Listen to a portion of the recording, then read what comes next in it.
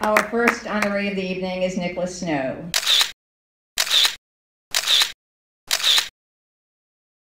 whom Alina Oswald of ANU Magazine, America's AIDS magazine, described as an openly gay, HIV-positive, multi-talented artist who delivers his messages to a worldwide audience in as many ways as he has talents, through his written word, his music, and since July 2012, through his popular blog talk radio show that I listen to, that as of December 2015 has surpassed over 1.9 million cumulative listeners.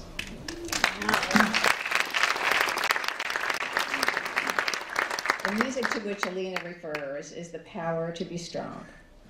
Nicholas's HIV testing / safer sex awareness song that has been made available online, not only in its original English version, but translated into 20 different languages. The written word to which Alina refers is Nicholas's memoir, Life Positive, A Journey to the Center of My Heart. In her review of his book, Alina goes on to write, Snow zeroes in on the core message of Life Positive. Every single person has a tremendous amount of power if they simply choose to express it. We all as individuals are immensely powerful. We have one life to live and should make every moment count. Nicholas Snow is absolutely one everyday hero who makes every moment count. And we are all the lucky beneficiaries of his efforts. Please direct your attention to the silver screen.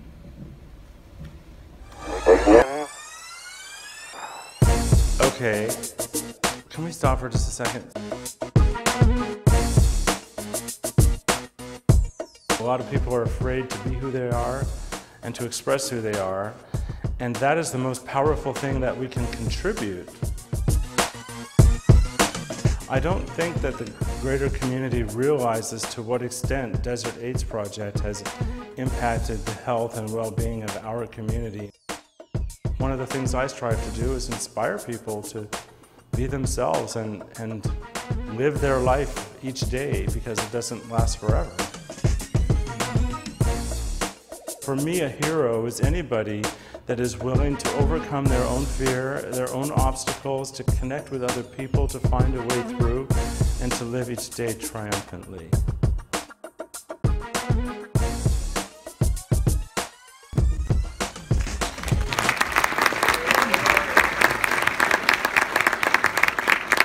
Please help me give a warm welcome to everyday hero and my friend, Nicholas Snow.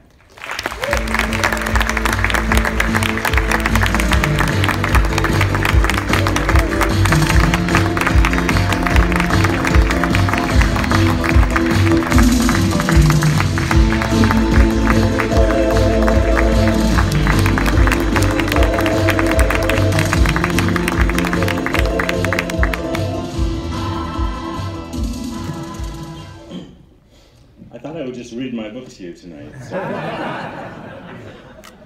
There's no one better than Barbara Keller to have presented this award to me. Thank you, Barbara. I love you, as we all do. And as you know from the still photos by John Pascal, I'm butch. If I don't walk, talk, or move. You might wonder why I didn't dress up for this, but I wanted to start out with this message. There is no shame about being HIV positive.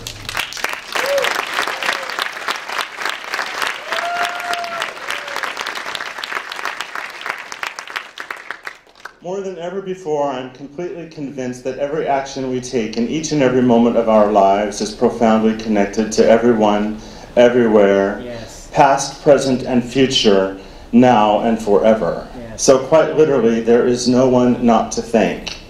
I do want to thank Dave Morgan and Reaction Productions for sponsoring my award, and I offer my congratulations to my fellow honorees.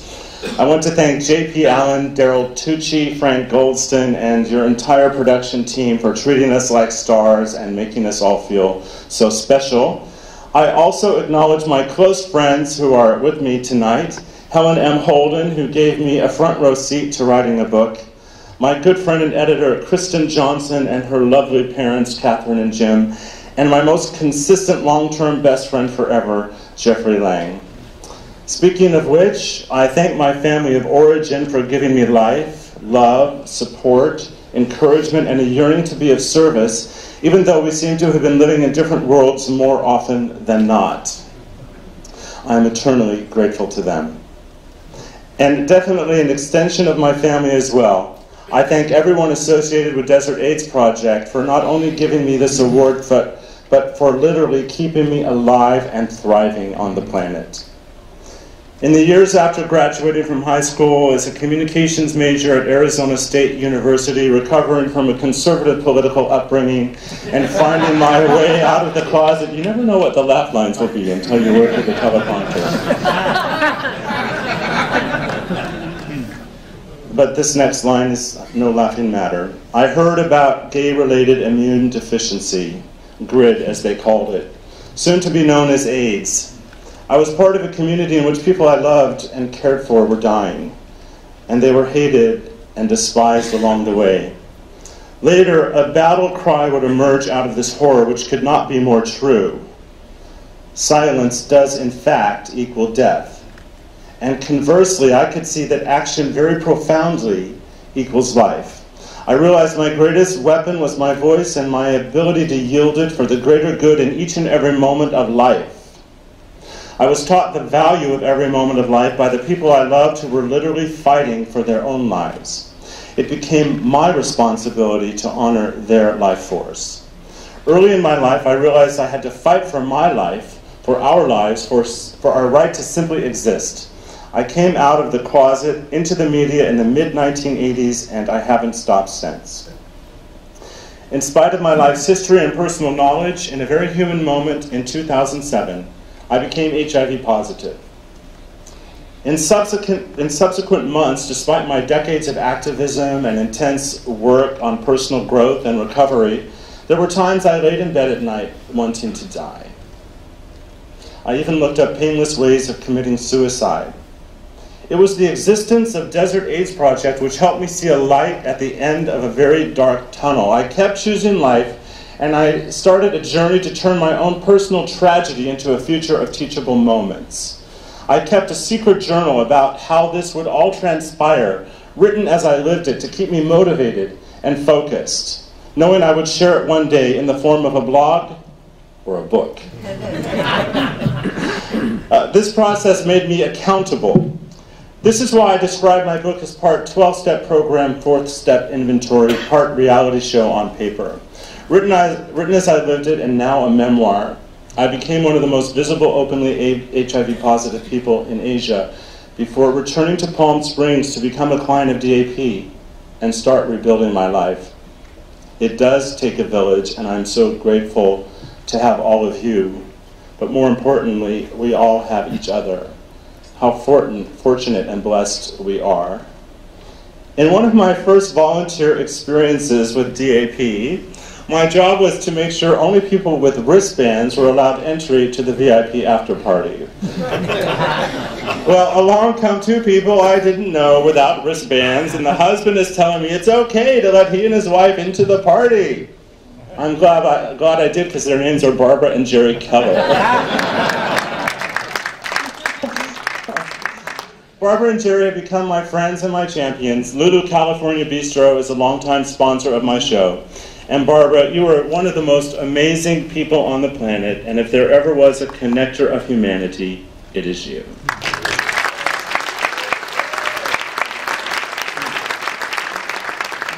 Another powerful connector who could not be with us tonight, but sends her love to all of the honorees, is Carolyn Caldwell, CEO of Desert Regional Medical Center. I met Carolyn in person for the first time at this event last year. We've come to know and cherish each other, and tonight I'm thrilled to make an announcement. But before I do, I want to acknowledge someone on her team, Linda Stevens, who is here tonight. She was responsible for the rainbow flag that flew over Desert Regional on Pride Weekend, and that tower is lit up in red tonight.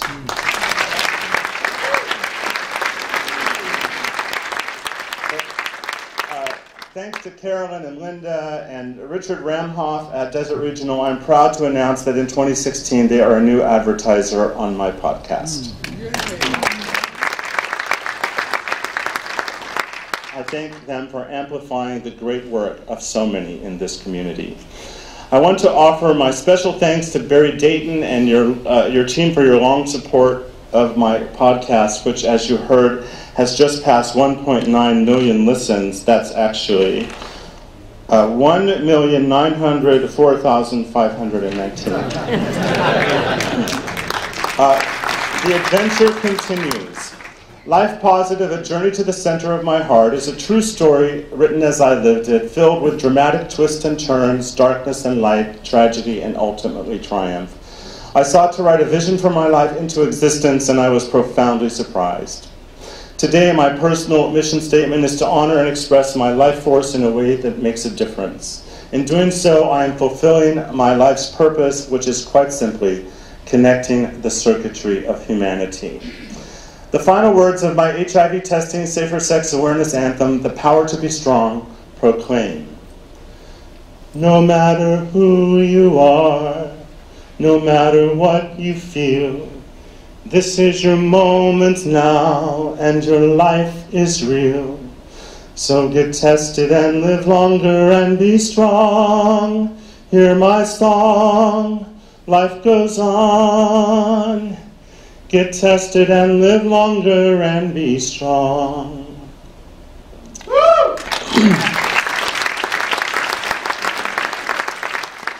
With a final thank you, I will conclude with what I believe is one of the most important sentences in my entire book, and perhaps the most important message I will deliver in my life.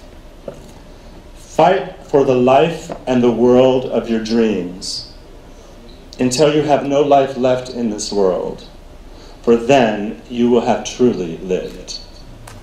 Thank you.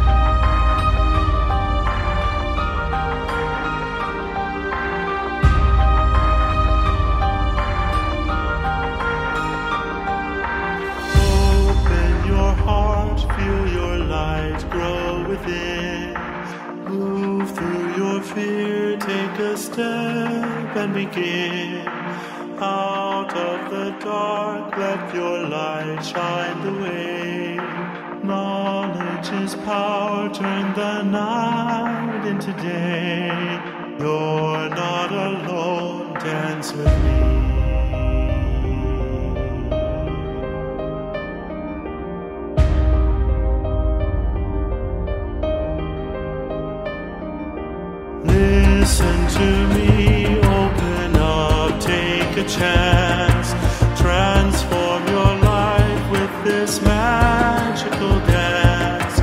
Deep in your heart is the power to live. Precious and loved, you have so much to give. You're not alone, dance with me.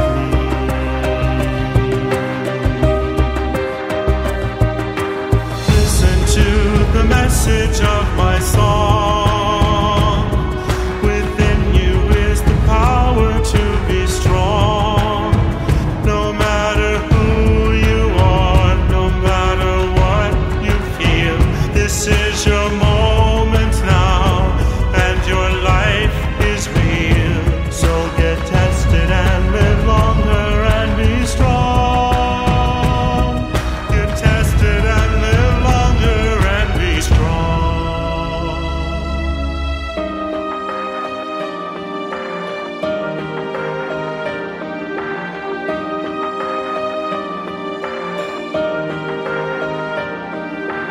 Rhythm and beat are a part of the dance, inflaming your soul, but please don't take a chance. When passion and love ignite flames of desire, take care of yourself, don't get burned